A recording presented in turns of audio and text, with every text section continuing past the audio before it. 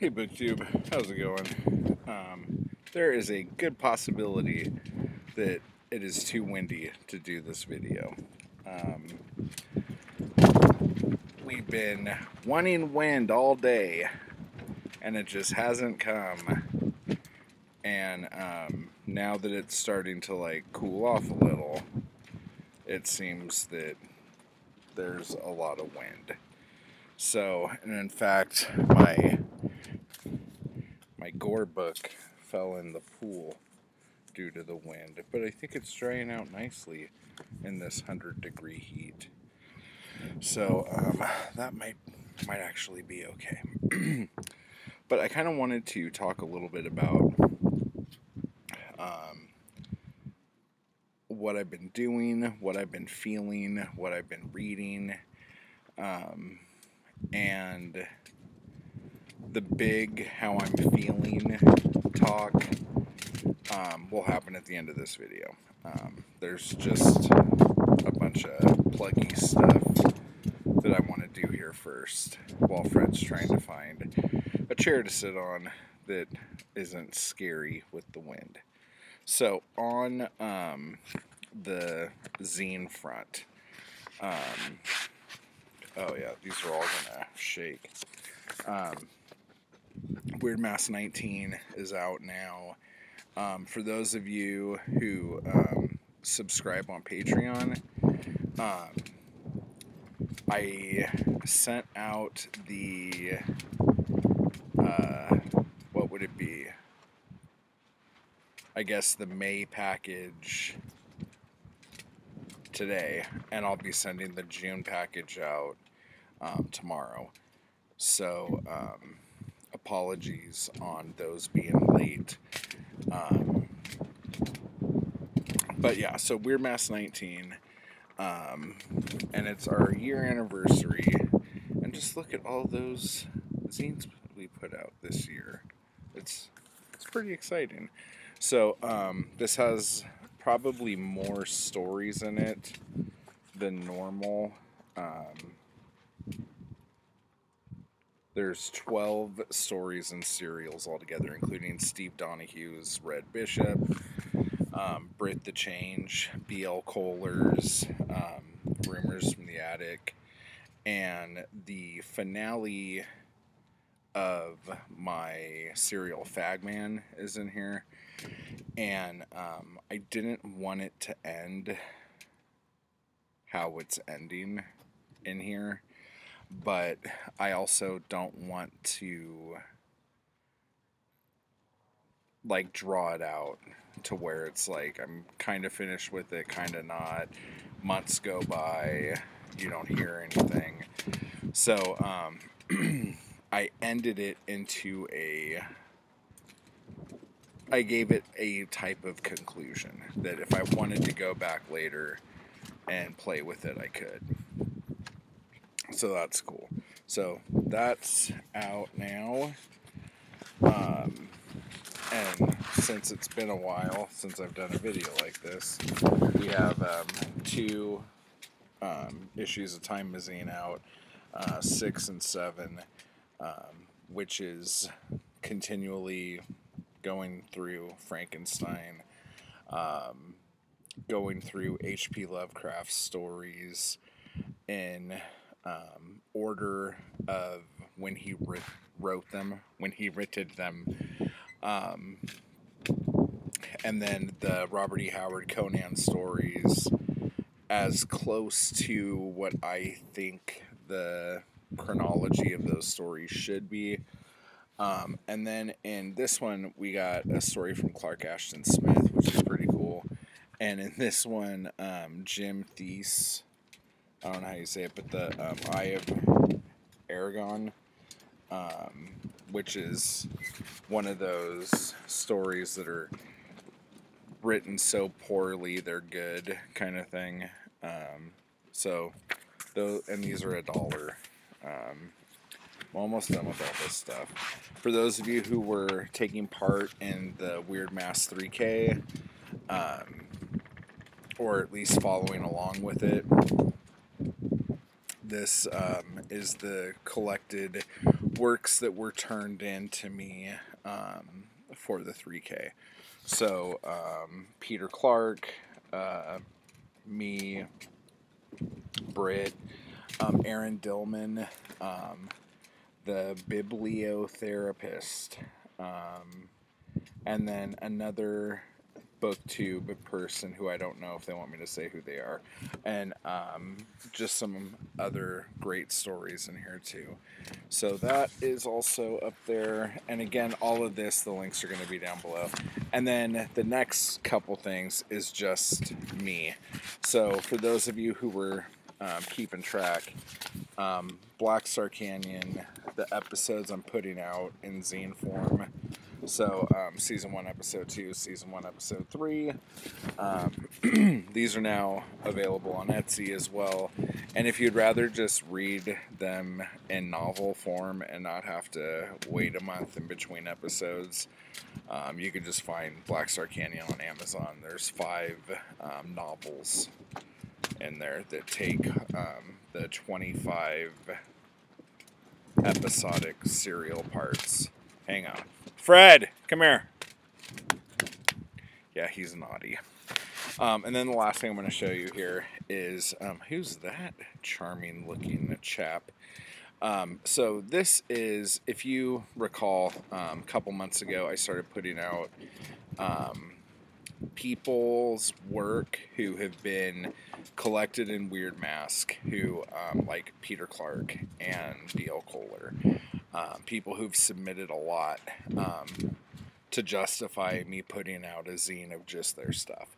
So here is my first one, and this takes the stories I wrote under my name and pen names in these issues here. So that's issues 1 through 4, and then 8, 9, and 10. I had stuff in every issue, but the serials that I had in 2018 in Weird Mask, I decided to not put those in because they've been released elsewhere. So I just thought I would take the actual stories and put those out.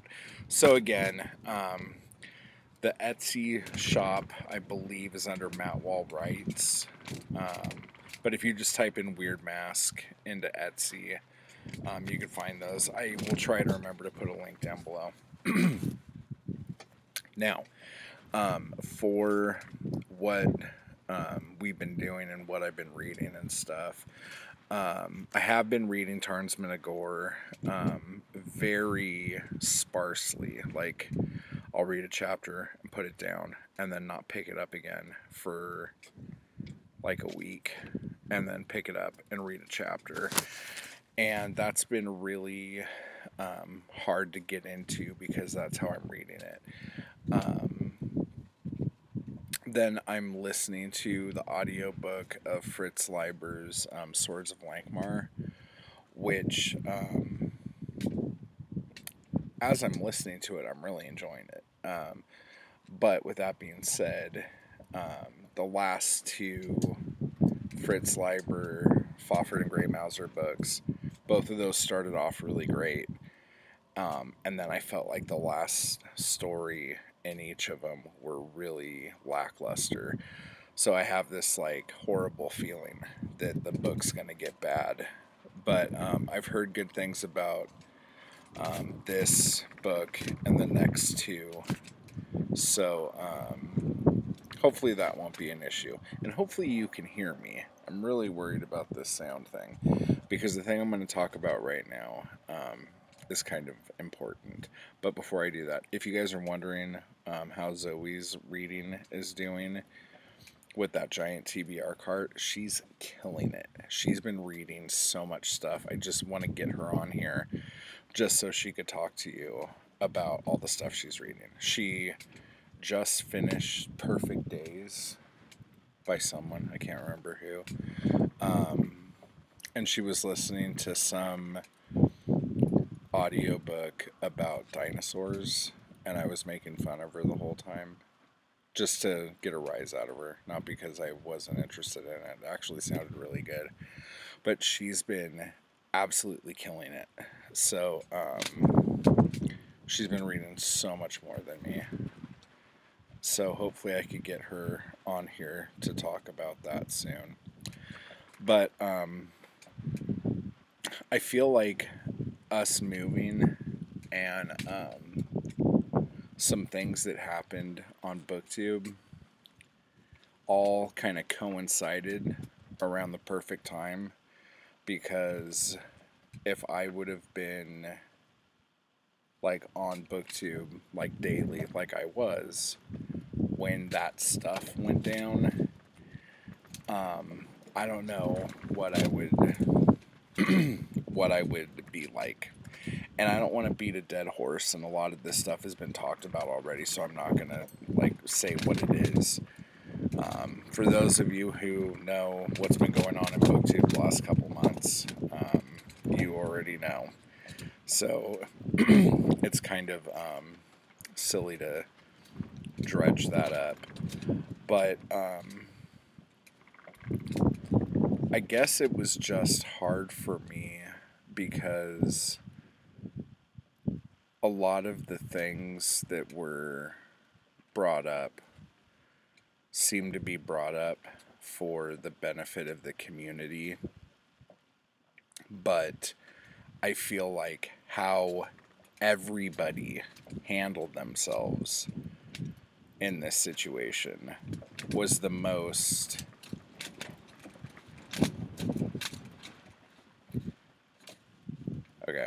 was the just like the worst way it could have been handled. And it just made me really not want to be a part of this for the time being, or for a time.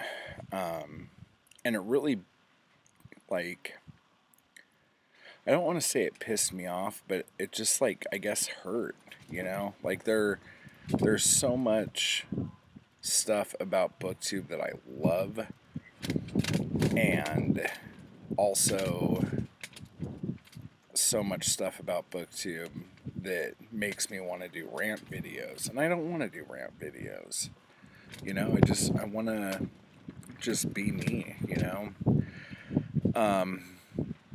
So basically, I was very upset, and I was ranting to Zoe. Zoe was my new camera, and I would just rant to her, and she would just like roll her eyes at me.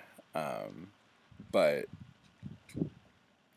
it's just like, since I've kind of been away from booktube since we moved, I really miss a lot of you.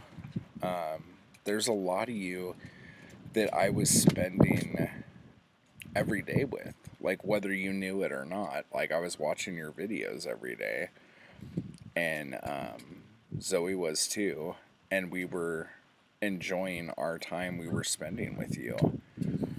And since this whole thing went down, I kind of stopped watching booktube videos, because I kept getting, like, I would watch a video, and then I would think the video would be about one thing, and then opinions would show up about the thing that I don't want to talk about. And there were a lot of blanket statements, and I don't want to, like, keep beating this drum, but, like, blanket statements are very dangerous. There was a lot of generalization going on. A situation that was, I guess, originally about individuals turned into a conversation about booktube as a whole. And the generalizations and the blanket statements, it just really made me feel like, A, I didn't want to be a part of this, and B, if I did want to be a part of this, would people want me to be a part of this? because it just seems like, um, I don't know. It's so hard to talk about without talking about it, but basically, there were a lot of people that I value a great deal who were involved in this, and made it really hard for me to kind of stand by them. And then there were people who I've never cared for, who I was feeling like I had to, on principle, stand by them. And then at the end of the day, I'm like, why do I have to stand by anybody? Like, I seriously don't want anything to do with this. I came to booktube so I could talk about the nerdy shit I like, you know? Like, I didn't come to booktube to, like, fit in, I guess. I guess you could tell that by the stuff I read for the most part, but I didn't come to booktube to be in the cool kids club, you know? Like, I just wanted to talk to people who was reading the same stuff I was, you know? And that's been few and far between, but there have been a lot of people who I've met on here who have said things along the lines of, like, I would probably never read any of the books that you read, but you and Zoe are so much fun. I love watching you guys. And that is such a huge, huge, like, compliment, because we're just being us, you know? Like, I don't know. But, like, again, one of the things that I've always said is that, like, I want... Do you want to come be on camera? You don't want to show everyone your hot bikini? No. Alright. It's been like over 100 degrees. So, I'm sporting this awesome little banana hammock. Very, very little. And Zoe's walking around in a bikini. So, fun times. But anyway, I feel like I'm rambling at this point. I miss a lot of people that we used to watch a lot of. And I miss a lot of people that we used to talk to a lot in comments and stuff. And so, I don't know. Let me know down below what you think of all this. If I'm kind of overreacting. I feel like I had to just take a step back, because overreacting, like, the reaction you're getting right now is so mundane. The overreacting I was doing a month ago was, like, ridiculous. But I just love you guys, and, like, even the people who I was, like, tripped out about through this whole thing. I miss you guys. So hopefully I'll be making more booktube videos, and hopefully me and Zoe will be able to spend more time watching your guys' booktube videos. But yeah, so hopefully I will remember to put links down below for the zines and everything. And if you pick up any of these, let me know. I'd love to know what you're getting. And see if I could put any extra little bits in there. So, yeah, I will talk to you guys soon.